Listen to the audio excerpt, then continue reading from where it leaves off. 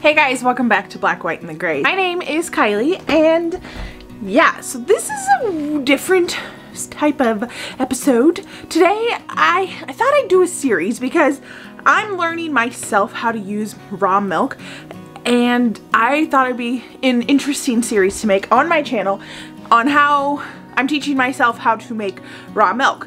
I'm just by following recipes, YouTube videos, and whatnot, trying to use it all because we are getting a ton of milk and it is becoming a necessity to start finding other ways to use it besides just drinking it. Today I'm gonna do Instant Pot yogurt. Okay, so there's two things. One, I don't love the runny yogurt that I have seen a lot of raw milk yogurt look like. It's runny and I will not eat that. I know for a fact. My kids may, especially if it's in a smoothie. I would even probably eat it in a smoothie, but I would not choose to eat runny yogurt. And I know for a fact my husband Trey will definitely not eat that. The goal is I'd like to make Greek yogurt, and the starter culture I got is Greek yogurt. So we are going to be combining two recipes, which could totally be a faux pas, but I found a gal on Google, traditionalcookingschool.com. I have never heard of her. I don't know anything about her, but she did a Instant Pot yogurt recipe and it's pretty simple. And I have a gallon of milk that is not super fresh. Let's get this going. Shake it all up and get it in the Instant Pot. Oh, there's no smell at all. It's not quite a week old yet, so it's not fresh at all.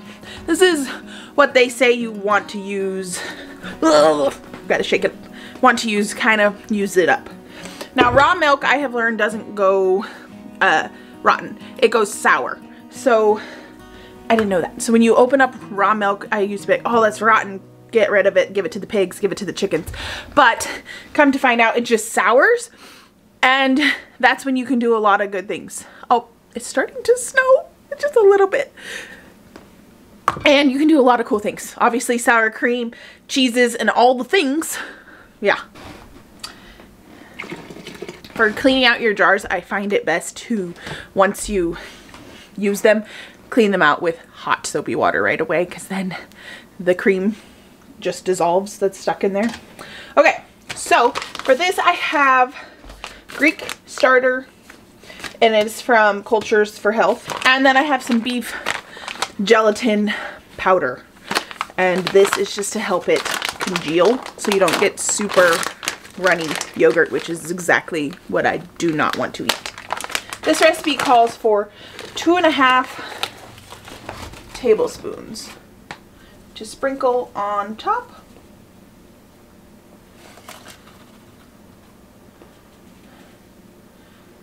Two. Half. Oh yeah, cool. So I'm gonna whisk,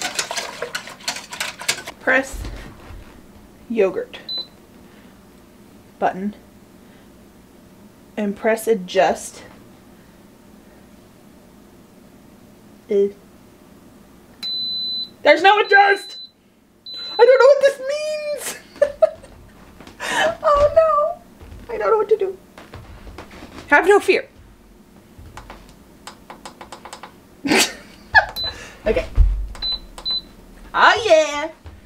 Just push the yogurt button twice. If you don't have an action button, boil button twice. No, yogurt button twice. Okay, so now I'm boiling, yo. Okay.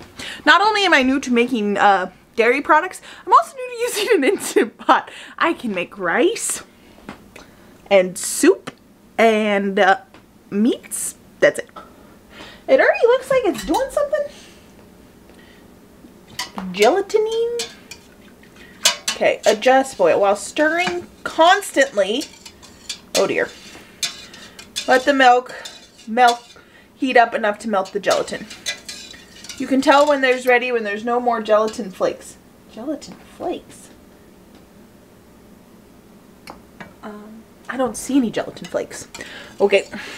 Ah, crap. I was only supposed to add a couple cups of milk. And then I was supposed to add the rest. Well, too bad, so sad. That's not happening. I could have just jacked this up. This is why this is a teaching myself how to do this. Next time, this is going to take forever to heat up this milk. Okay. You do you. Okay, I'm running into some problems. Alright, so the Cultures for Health recipe calls for a quart of milk, a packet of this. The recipe I'm finding online is calling for 1/64th of a teaspoon. What? And they apparently have mini teaspoons that you can buy. When in life am I going to need 1/64th of a teaspoon? Apparently today. How bad is this going to be? Not sure yet, guys. So we're gonna put this entire packet in, and I feel like this is like at least a teaspoon in here, and they want 1/64th a teaspoon. They want this whole packet for a quart, but I have a gallon in there, so this is a lot of math issues. Okay, they say in math class that you need all these things. Okay, what I have come to be true of what I need on the regular is fractions. How to do basic arithmetic, adding, subtracting, dividing, multiplying, and fractions. That is what I have found most useful in day-to-day life. I'm sure, obviously, if you are in a math profession, other things would come in handy, but yeah. Anyway, while we're waiting for this, this obviously is my first bout in making yogurt. They recommend, on most every article I've read, is having an extra insert in your Instant Pot to be able to like switch it out if you use it all the time. And I think that to be true if you need your Instant Pot tonight for dinner or something like that. I do not need my Instant Pot tonight for dinner, so it should be okay, and it sits for 24 hours in there. So if you want to spend the money to do that, I have so much kitchen things.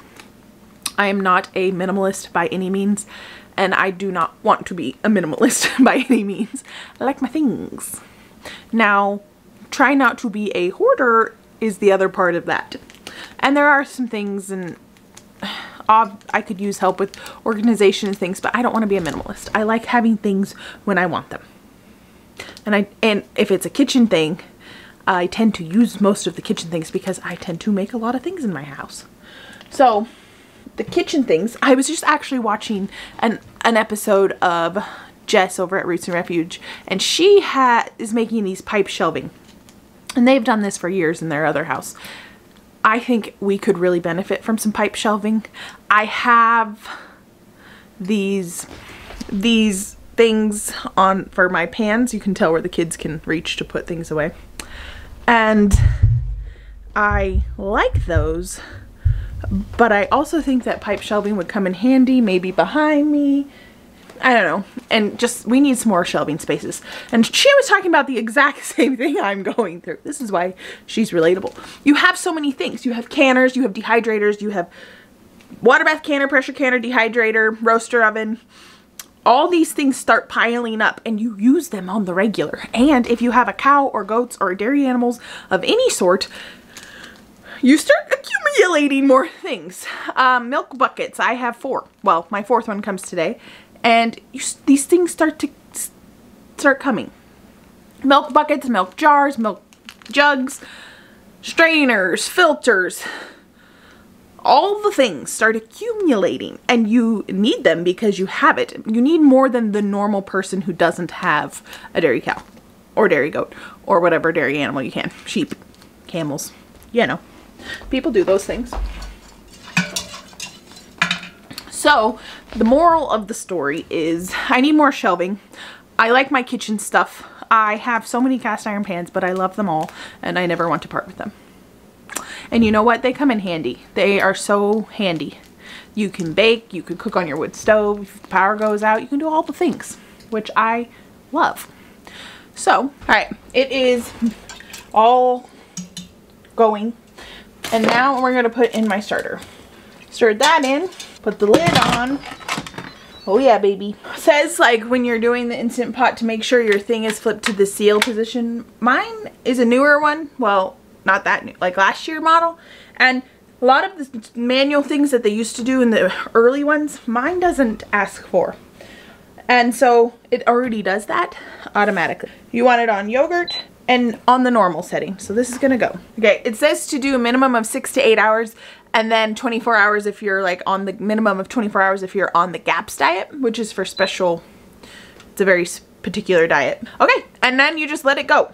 After it's done in the Instant Pot, it goes in the fridge for at least 24 hours. So this won't be done till tomorrow evening. Good Lord. It's quite the process. So hopefully it's done tomorrow and we can taste test it and it will be delicious, which, yeah, hopefully. All right, it is the following day and it is evening and,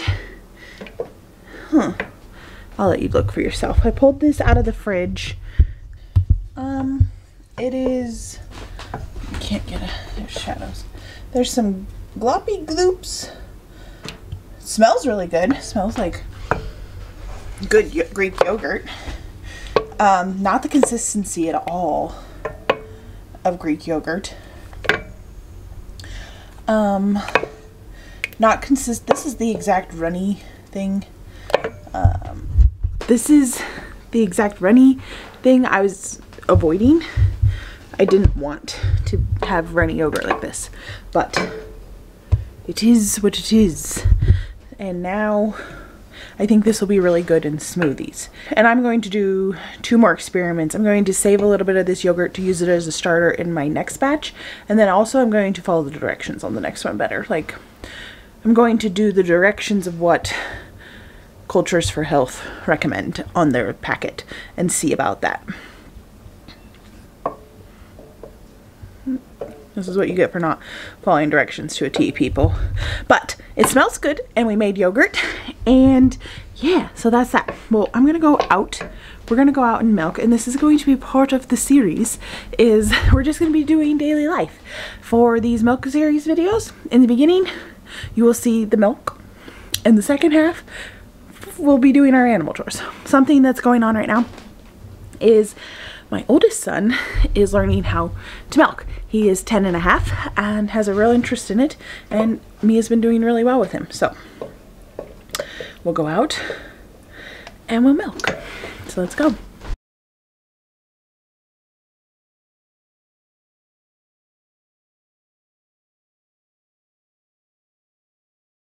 I'm going to take you out to the ice rink, which is, it's on the struggle bus. So I use a very cheap method of using logs and just plastic. Okay, so the other day it was filling up. Oh, looks good out here. And then you come down this way and it gets thin. Okay, I was out here the other day by myself and I'm down here fixing, it was like a little trickle of water trickling out. So I'm out here, of course, right before bed in the dark, and I'm in my robe, and all of a sudden this thing was here, the plastic, and it was just like whoosh, all the water started coming out at me. And I have evidence. My family, when I was telling them the story, they were making fun of me because they were like, yeah, right, Kai, I'm sure it was like a tidal wave. And they were on a roll, cracking jokes at me. This is my parents, my sister and brother-in-law, even my own husband.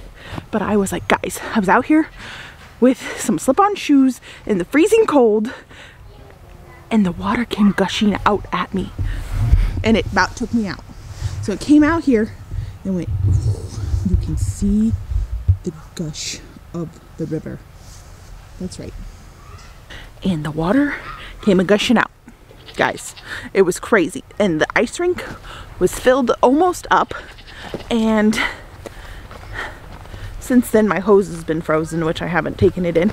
It was filled to about here, probably where the hose is, and there's the edge. Okay, and now look at where it's at. It was a crazy gush of water. So our weather has since changed. We were concerned that we weren't going to get any cold weather. I know it was still early, but like, hi Marsha, of course. it was like, where's the cold weather? Where's the snow? Where's anything?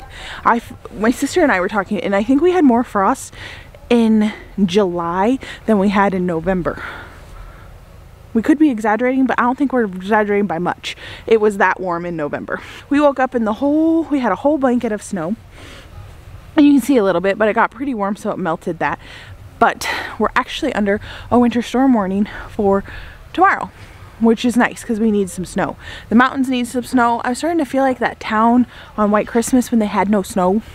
We have a big ski tourist area on the mountain here, and we needed snow.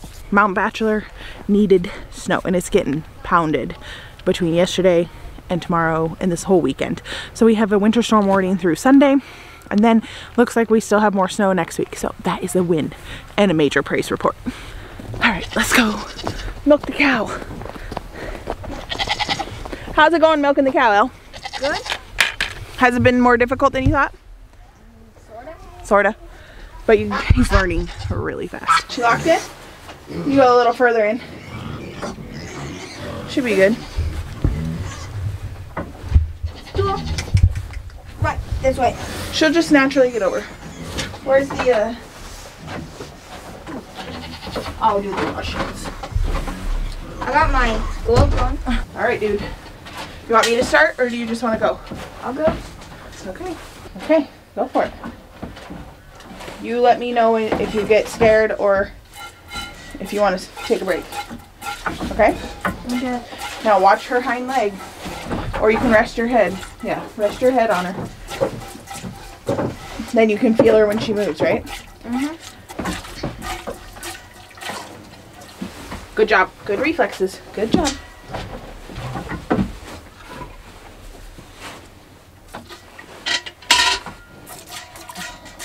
You're doing very good, Elle. Thanks.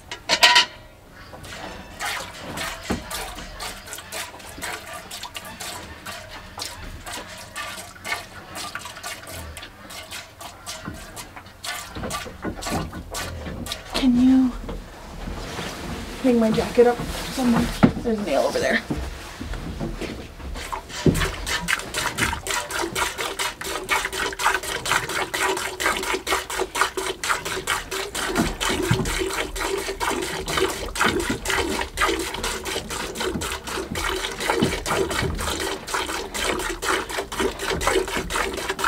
Could I try it now again?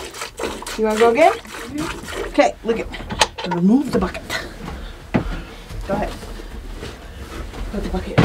That way, if she moves and accidentally kicks it over, you still get milk. You know? Mm-hmm. Okay, just talk to her. Warm up. Are your hands cold? Okay, just you can go. Warm them up. You want somebody touching your nipples with cold hands? No. Right. She doesn't either.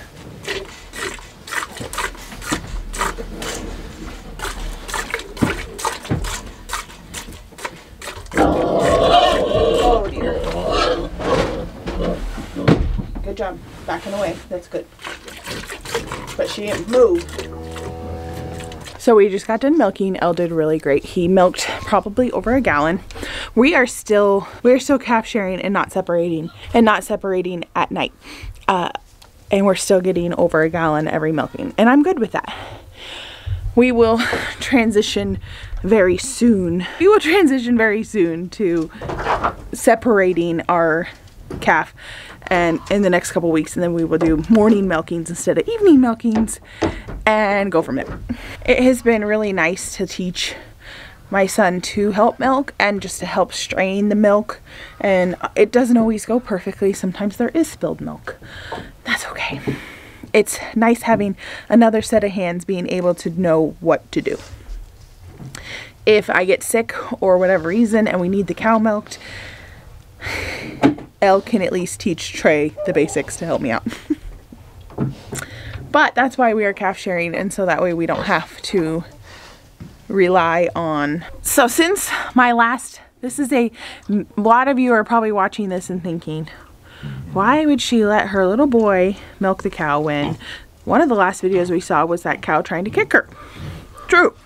But that video was filmed over a month ago, and since then, that video was the last time that she kicked at all. So the pigs, they are just so noisy and up in my business. This is Mama Pig, Pepper Potts. So she hasn't kicked me or the bucket. The bucket she used to hate, she now just doesn't give a rip. If it's just me in here, I don't even put her head in the stanchion. I just put the grain bucket right here and I just sit beside her and milk her. She just doesn't move. I think I caught it on film. A pig came up going crazy and she didn't budge. She didn't budge. I wouldn't necessarily say they call it in the horse world, I don't know what they call it.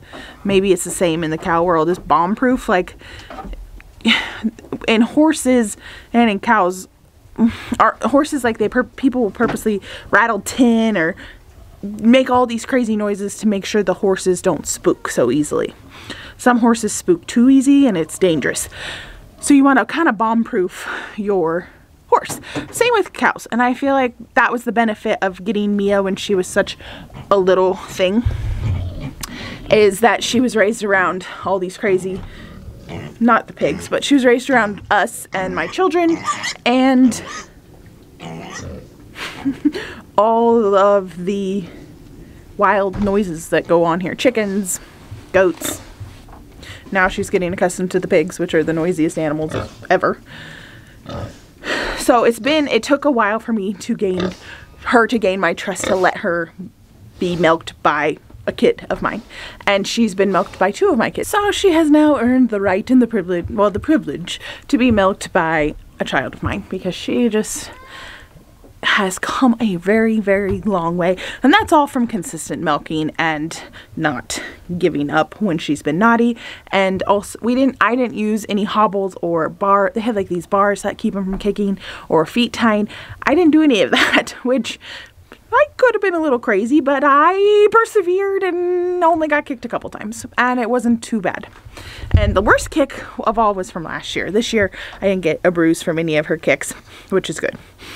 But I was never going to put my kid in that situation where I thought, and even now, I have my grip on, for the first Elle's milked like 4 times now. And for the first like couple days he was milking, I'm always right there. I never pay attention to this camera. This is the first time I brought it out in the week he's been milking. And well, he started milking last week for a few days and a few days this week. I never pay attention to this. I completely focus in on what he's doing. And for the first few days I had my hand on the back of him so I could, you know, sucker mom him if I had to, grab him out of the way. And it really helps if you like lean your head on the cow. You can feel, not only is it relaxing because your head is supported and it just like kind of bonding with your cow, but you can also feel any type of shift or movement she does do, and then it gives you an extra level of protection to get out of the way. Hi, Sook. Suki is almost the age that we brought Mia home, so it's fun to see she's just a Mia clone. That's exactly what Mia looked like when we brought her home. Alright guys, well, I think we'll call it a wrap. Yogurt smells really good. I'm anxious to try it. Well, not really try it in a normal way. But try it in a smoothie, because I am not eating that straight up. This is Milk Cow Realities. I'm working through the kinks. The only other thing I've made from my milk, besides I have like some chocolate sauce, I did chocolate milk for the kids, is last year I made cream cheese, and I think I let it hang too long, and all is it the whey? I think it's whey. Came out and it was a little too dry. I used it in soup and it was fine, but a little dry. So I really want to perfect this yogurt recipe, and I really want to not have to use starter culture every single time I go and make yogurt. So I'd like to save my own yogurt, and we fly through yogurt enough where, yeah. Alright guys, well, I will catch you on my next video, and I hope you guys are having a wonderful Christmas season. And just make sure you are, just a reminder is that this is a special time of year, and not to get bogged down with the hustle and bustle of it all and distract you from what is really important. So thank you all for following along. Be sure to subscribe and give this video a thumbs up. It really is an encouragement to us here and an encouragement for YouTube to push out our videos. So I'll see you in my next video. Bye guys.